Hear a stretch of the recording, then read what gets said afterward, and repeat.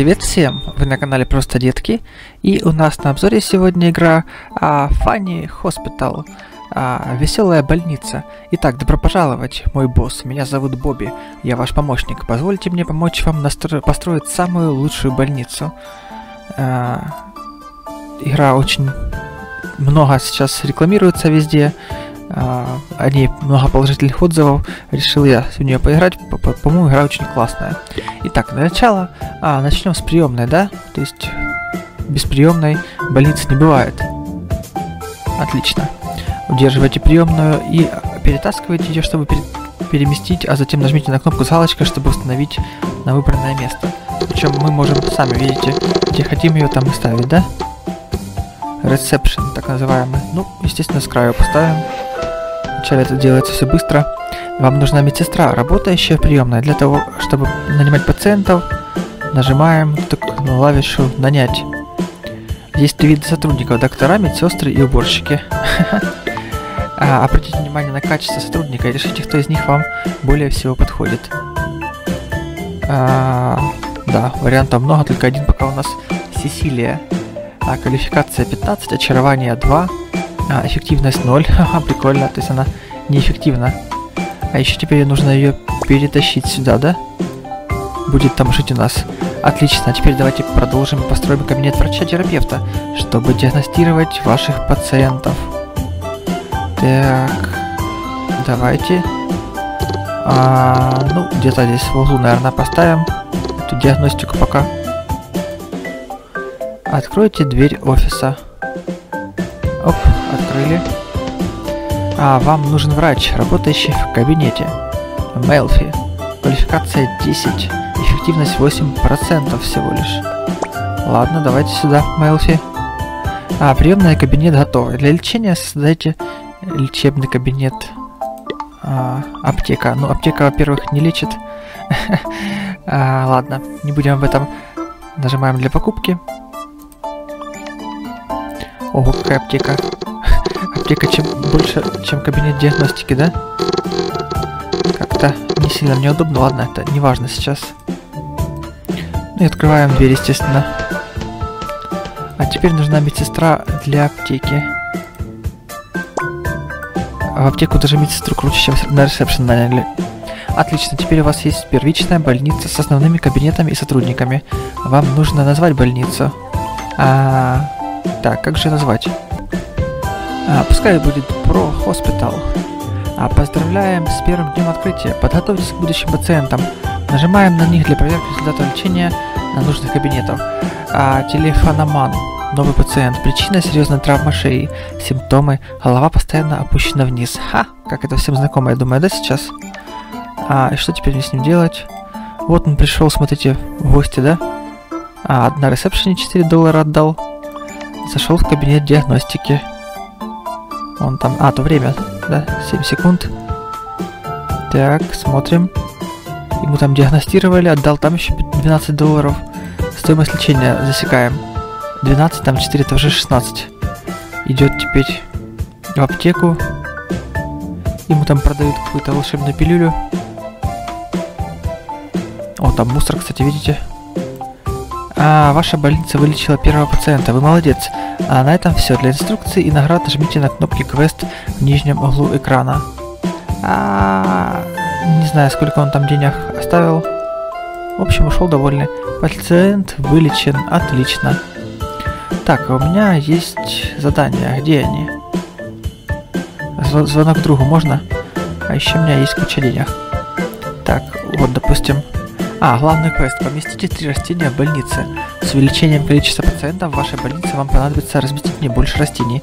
Чтобы сохранять статус озеленения на хорошем уровне, вы можете достигнуть 2-й уровня, да? Простуда. Причина заболевания: пациент надышался холодным воздухом. Симптомы: покрасневший нос, чихание и кашель. Очень холодно. Некоторые пациенты жалуются. Разместите больше обогревателей и не позволяйте им остывать. Так, деньги. Главный диагнозист. Кабинет персонала. Так, ну мне и растения нужно, и обогреватели, да? Так, оборудование. Кабинет персонала. Диагноз А где здесь? А вот главный диагнозист. Основной диагноз требуется доктор. Давайте поставим пока куда-нибудь в общем. Или лучше здесь ставить их рядом с этим вот, где диагнозы ставят. Все равно будет куда проходить. Пускай строится. А доктор, вот у меня есть, да, врач. Так. Или все-таки туда медсестра нужна, наверное, врач. За 4000 можно нанять. Очарование, эффективность 12, квалификация. Вот Сара, по-моему, лучше подходит сюда ее. Пускай там пока завершится. А я с обогревателями постараюсь разобраться, как. Где? А здесь уборщик нужен. Что еще могу построить? Аптека, оборудование, туалет, кабинет персонала. Восстанавливает энергию персонала и их настроение. А ваши строители заняты, ясно, больше одного строения делать не могу. Нанять уборщика можно, да? Пич, квалификация 0, очарование 5, эффективность 8. Да пускай бегает. А его тоже нужен кабинет персонала? Ну, убирай, мусор. Тебе что, официально нужно приглашать? Нет, видите, убирают. Ладно, что за звонок? Отчетов нет. Так вот, вы можете проверить текущий статус озеленения на доске, стоящей за входом в больницу. Доска, вот это вот. Этап доступен на 6 уровне. Вот. Пациентов на данный момент 6. Чем больше пациентов в вашей больнице, тем больше вам нужно растений и обогревателей. Статус озеленения очень плохо. Статус обогрева влияет на настроение пациента, увеличивая обогрев пациента. Так, где мне можно растения покупать? Я пока что-то вообще не знаю, что это. Бесплатные сотрудники. Смотрите видео, чтобы получить билеты. Вы можете использовать билеты для обмена на сотрудников. Я понял. Но пока это не нужно. О, вот, кстати. Этот кабинет пуст. Ему нужен врач. Так, а я что делал? Вот же я врача сюда отправил. Отлично сработано. Кабинет общей диагностики готов. Теперь нужен врач, который смог бы в нем работать. Кабинет персонала теперь построить можно. О, какой большой. Давайте где-нибудь в углу поставлю, чтобы не мешался. Вот так вот. Пускай занимаются.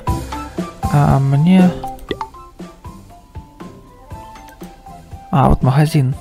А здесь обогреватель, да? Ой, тихонько.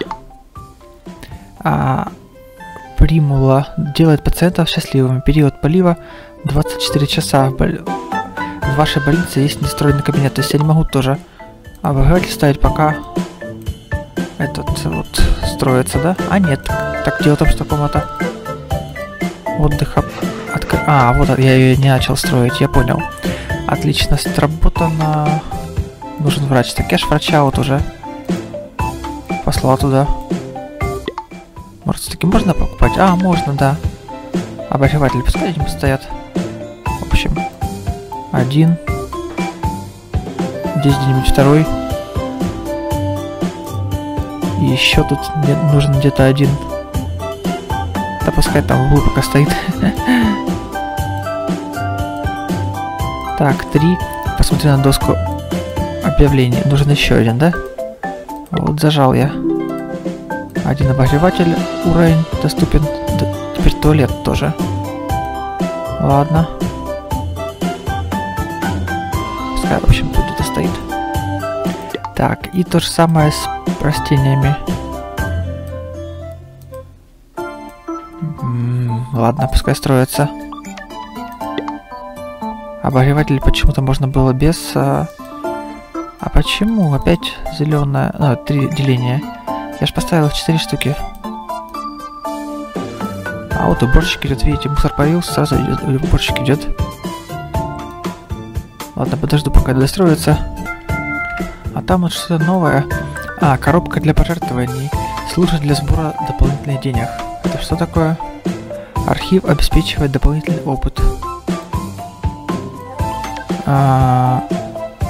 Вы взяли $66 из ящика, да?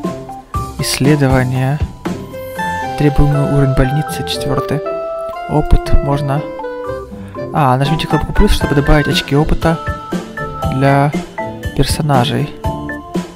Медсестры, уборщики и врач, да? У меня пока 44 опыта. Новая конструкция, кабинет. Ладно. Кабинет готов. Теперь там они будут, наверное, отдыхать, играть. Так, примула. Все-таки могу теперь наконец-то поставить ее возле обогревателя, чтобы она там сразу завяла, да? Вот так. И где-нибудь прям вот так. Возле ресепшена. Квест завершен. Отлично. Получаю награду. Поместите 3 обогревателя в больнице.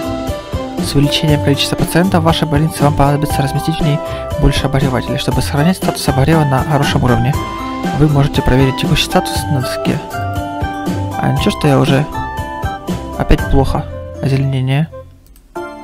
Я же обогреватель уже разместил. Блин. А можно...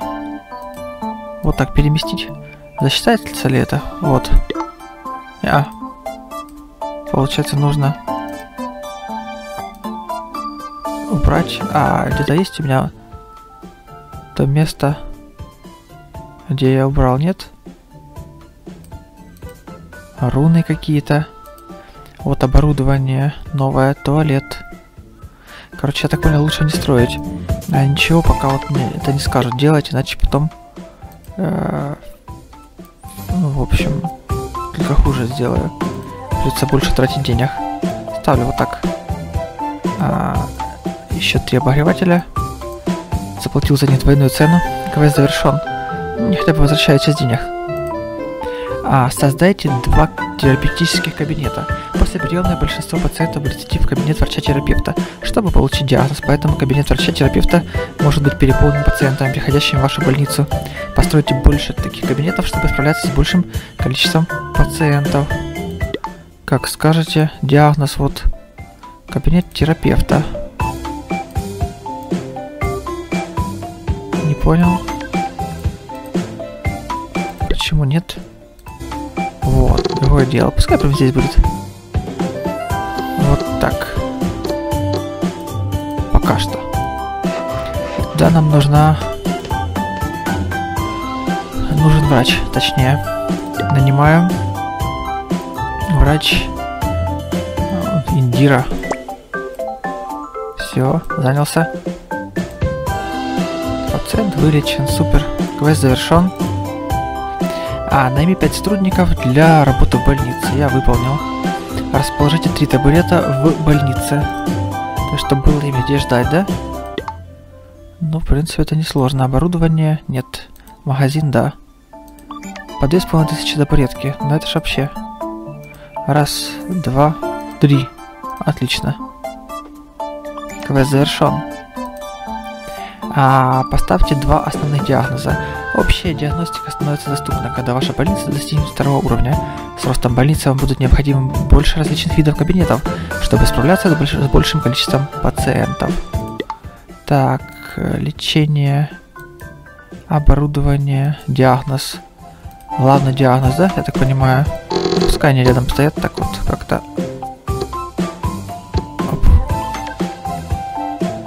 Вы вылечили 15 пациентов, наслаждайтесь игрой. Не сейчас. Так. Что, сразу можно врачату отправлять? Врач. Эбигейл. Эффективность совсем маленькая. Очарование -2. Обалдите, зачем туда мне ее нанимать?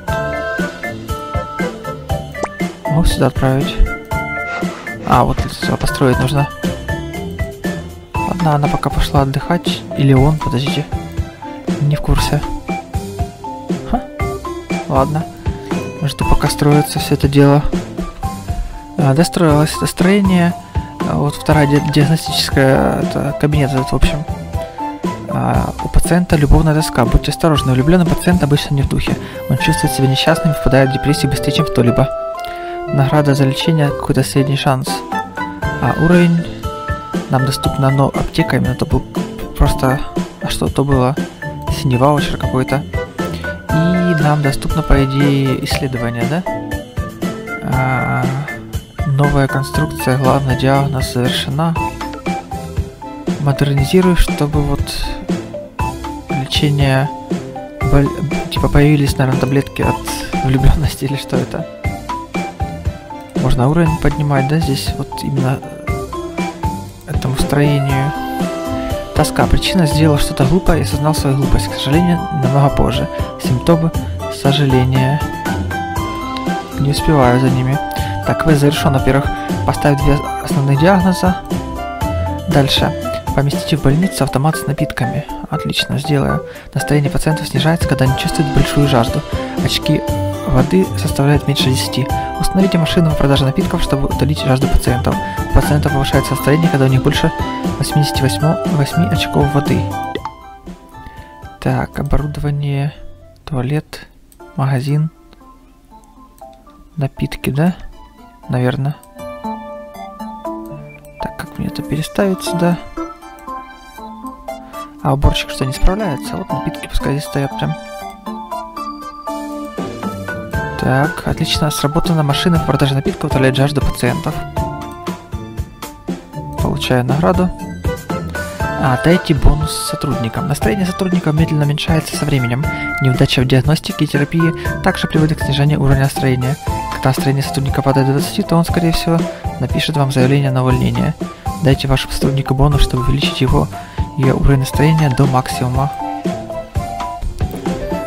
Столько всего. Как мне дать бонус сотрудника? Вот персонал есть. Найти, дать бонус. Всем можно, да? Сколько бонус? Вы дали бонус в размере $310 этому сотруднику. Вот у них настроение, да? Этому тоже. Вот, типа, всем выдал, да? Я не буду банкротом. Меньше нельзя давать. Бонус. Так, это опыт. Это что у нас? Сердечко. Это энергия, а настроение хорошее. Так, у них так настроение хорошее. У уборщика настроение плохое. Вот как раз ему нужно было дать бонус. Я, короче, дал не тем, кому нужно. Ладно, в итоге завершено это задание. Постройте одну комнату для персонала, я это уже сделал. Отправьте персонал на отдых. Энергия сотрудника уменьшается со временем и будет уменьшаться на дополнительное 1 очко каждый раз, когда он завершил задачу. Когда у сотрудника мало энергии, он идет в комнату для персонала. Но вы также можете отправить его туда в любое удобное для вас время. Могу, кстати, уборщика отправить. Тут и грязно. Тут очень, кстати, грязно. Смотрите, везде уже грязи куча. Мне нужно еще одного уборщика нанять. Уборщик. Вот. Все, пускай занимаются. Где тут старый уборщик? Ежедневный поиск, кстати, какой-то. Что это? Привет, мир. Отправьте сообщение в общий канал чата. Вылечивая пациентов, заработайте денег на сумму 1100. Короче, я заработал денег 380. Уже и бонус отдал на там 1500 или сколько, да? Получите 83 пациента. То есть задач целая куча. Растений не хватает, температура хорошая, естественно. Так, ладно, я думаю, на сегодня наш обзор завершен. В принципе, работать и работать. Вот уже изучение какое-то почти закончилось. Ой, что, они в тюрьме сидят? Это элитный магазин. Тоже у меня магазин. Когда можно будет открывать? На 10 уровне. Можно будет еще один зал открыть. Этот на 20-м. То есть есть куда расстраиваться. На 50-м, на 30-м и на 80-м. Это вы можете все уже сделать самостоятельно. Ссылочка на игру в описании. Также поддерживайте это видео своими лайками. Пока-пока, до новых встреч!